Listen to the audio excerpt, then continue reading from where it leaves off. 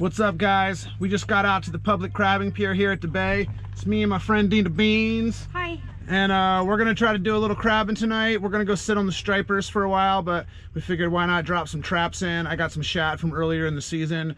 So we're gonna throw those shads in the cages, get them out on the docks, and let them soak for a bit, see if we can't get a couple of crab to throw on the fire while we chill out fishing tonight. So stay tuned. Hope you guys enjoy. Welcome to another adventure of The Bite.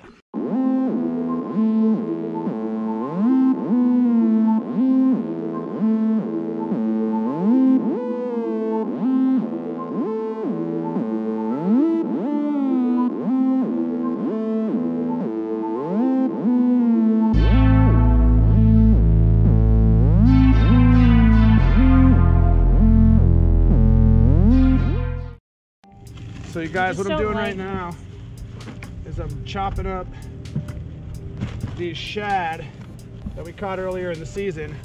And we've used these for striper bait and for crab bait and all kinds of things. You've seen us mess with these fish a little bit before, but they're still frozen solid because I had them in my freezer. So I'm not gonna get through them with a knife. I got this cool little hatchet here. My dad got me when he was in Asia off the guy who made it. So I just get to hack frozen slabs of fish up. Look, that one had roe in it. Nice frozen slab of shad roe. Crabs are gonna love that. And I have a cage in there, and then I have this bag. I like the bags because I feel like it lets the crabs get in there and chew on the meat a little bit more and actually get to eat something. The other crabs hear them eating something, and it really causes them to go a little bit more in a frenzy, breaks up the meat, causes the scent to go in the water a bit, where just having one of these cages, these classic cages that everybody uses, those are great for protecting your bait, but I feel like the crabs want to be able to get a little bit more in there. And so that little bag in there, kind of being able to bounce around, I'm going to secure it a little bit tighter so that it doesn't just flop all the way around all over the place. I'm going to clip it with this bungee cord, but that's going to give them something to really chew on once they get in there, and they're going to go nuts. All right, so I got one more of these classic cages. Like I was saying, these are great. Keep a chunk of bait in there, and it's going to soak for a long time. The crabs will get to chew on it a little bit, since the holes in here are big enough for them to get some of their claws in. It's okay, Misha. We're going to wrap it up here, and then we're going to go play. I'm going to strap that into the bottom of that other cage, and then I'm going to take another one of these little bait bags and just throw the head section in there so that they have something to chew on. Oh, Misha. We're going to get those soaking for a couple of hours and see if we can't get into some crab. 20 minutes later. All right, you guys, these traps have only been sitting for a few minutes, but we dropped two while we rigged up all of the other ones, and we're gonna just check these two before we go back and chill out for a bit, because maybe we could bring a couple of crab home to camp with us. This feels heavy. There's definitely crab in it, but are they gonna be all small and big females? Let's find out. Woo-wee, look at that. That's a lot of crab. You know what I definitely see? One of them just got out. Misha, okay, get back. Get out. The smaller ones can definitely just get out and hop away, which is a good thing, because we kind of want to let them just run and get back into the ocean.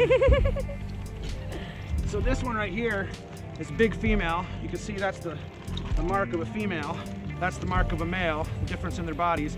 These are both not legal crabs, so they're going back into the ocean. That's a female. This is probably just barely short. So we're gonna check it and see if it's a keeper. But this one right here, that is a keeper crab for sure. Look at that, nice big giant beautiful claws. So that's fun to put a crab away in our first little run. And since I could tell this one's a keeper, I'm gonna say I could tell this one's not. And even if it is, it would just barely be legal. It looks so close to me. I think that we're gonna have to test it. Well, we're gonna have to test it, but I'm betting that one's going back. So all these other little guys are going back for sure. Bye, guys. Oh, but I don't want these ones getting away while I'm doing it. Let's get this one back in the water and go check those crabs and make sure they're legal. Fix this little door. We don't want our door to not swing closed. So our door doesn't shut, and then the crabs will get out. Now let's get this back in the water. Woo-wee! Yip, yip-boo! So you guys, we spotted a bunch of little bait fish here along the dock. So I have this little sabiki jig, and it's basically a bunch of little hooks with glow-in-the-dark beads. And I'm going to hit these beads into this flashlight for a second, and it's going to cause them to glow, and I'm going to see if we can't find some of these bait fish. We're killing it crabbing. We've got a ton of crab. We just don't have a whole lot of lighting, and it's dark out here, so we haven't been filming the whole crabbing process. But when we get back to the van, we'll show off some of our bounty real quick. So hopefully I can't get into a little bit of bait, and we can take it upriver with us and have a little bit of live bait. That would be a lot of fun. Fishing with live bait is not legal in almost any of the bodies of water. Live bait, you can use things like live worms or live sand shrimp, stuff like that, but you can't use live crawfish, live leeches, and you can't use live minnows unless you're using live minnows that were caught in the same water that you're using them for bait in a tidal estuary. So if you're fishing like the mouth, the saltwater mouth of a river area, and you catch the bait right there, then in that same body of water you can move around. We could go upriver, we could go down to the jaws, and we could use these as live bait. And so having that opportunity, a little bit of like the window where you do get to do it, and then all of a sudden you see some bait fish, it's kind of a fun experience to be able to come down and throw a sabiki jig, fill a little bucket with some shiners, some sardines, some smelt, herring, something like that, and then take them up or down river a little bit and try to get into a fish with them. So that's what I'm gonna try to do now. We saw a bunch of fish here earlier, but it doesn't seem like I can't find them right now. The reason you can only use the live bait that you catch in the same waterway that you caught it in is because they don't want these fish bringing parasites or viruses, diseases, sea lice, any of that kind of stuff from one area to another. And if we came down in here in the bay and caught some bait fish that had some kind of gnarly parasite, some kind of worm or something like that, and then took them down to a lake nearby and tried to use them to catch bass or something like that, there's a good chance that we would bring that parasite over and then give it to that population in that lake, and who knows what kind of damage could be done by introducing something that isn't already in that body of water. Here, fishy, fishy, fishy. You can see all kinds of cool things. There's jellyfish and all kinds of weird stuff underneath the dock here. I don't imagine we'll be able to show it to you guys. The flashlight that we have with us is really not that bright. Our spotlight died. So we're gonna get that spotlight charged so we can come down here and show off a little bit more stuff, do some more night footage. We'll probably be out here again tomorrow night.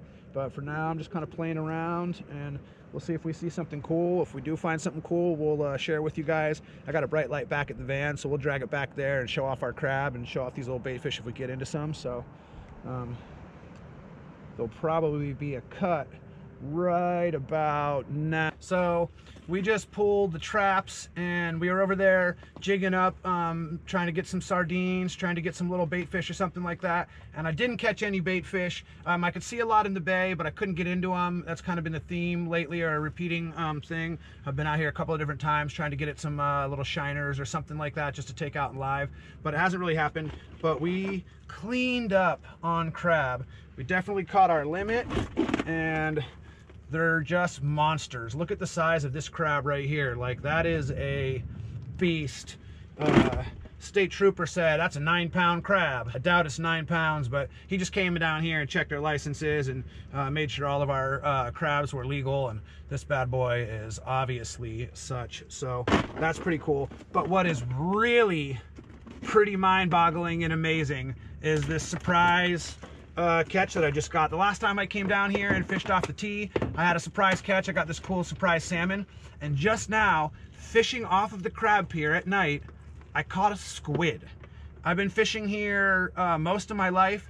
I've never even seen a squid on the Oregon coast. I've definitely never seen one like off the crab pier, but just shining the flashlight down in the water, trying to get into a sardine or into, like I was saying, trying to find bait fish. I spotted a squid. I threw the sabiki jig I had at it that has a little glow-in-the-dark bead on it, and he went right for it, and bam, I pulled a little squid up out of the ocean. So show you guys that little squid right now. It's super cool. Check this out. So wild, you guys. Check this out. I caught a squid.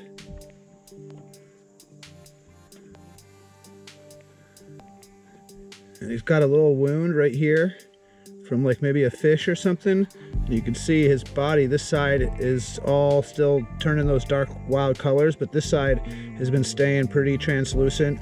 And you can see like this white sack runs all the way down the center, but over here you can see like these different colors, and this side is just totally clear.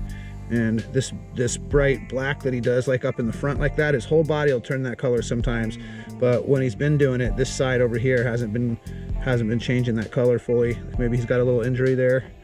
And it's real cool. He has these two big main tentacles out on each side, and then he's got another little 8 smaller ones.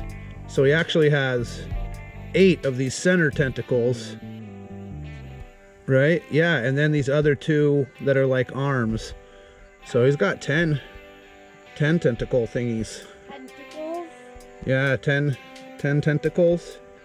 And Tentacles. he's just a trip. Super wild. Yeah, and look, he's got this injury right here. Look at how cool his tentacles are, his eyes. What a wild creature. Well, haven't decided if he's going to be bait or calamari. I'm tempted to eat it, but I'm also thinking that if I threw it out there, I could use him to get into something real big. So, we'll make those decisions, but never caught a squid in Oregon. Never seen a squid off of the jetty out there, and that's just such a trip to catch one right there off the crabbing pier using a sabiki jig.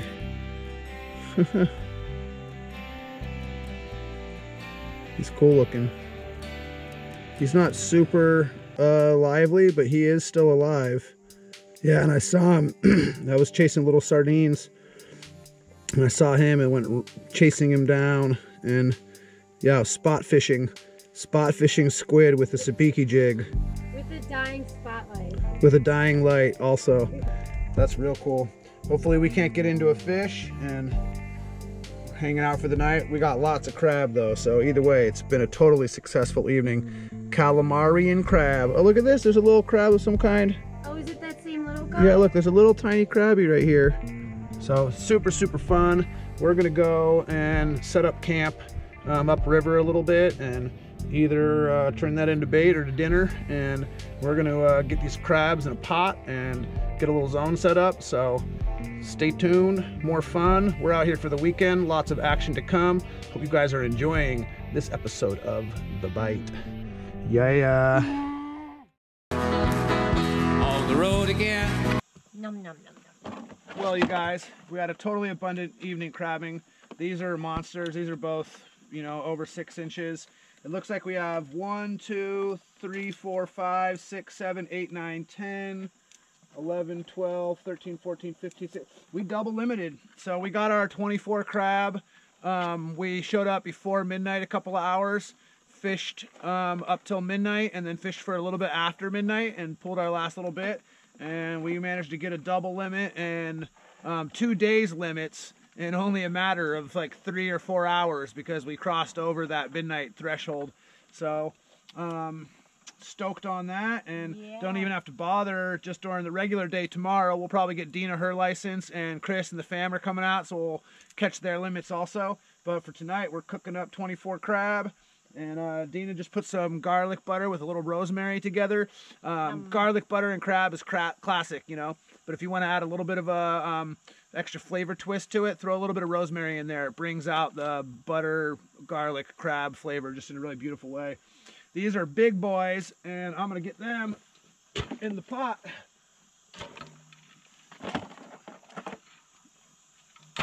Gotta mix these crabs. This is like a pretty big crab right here. It makes this crab look small. Ow!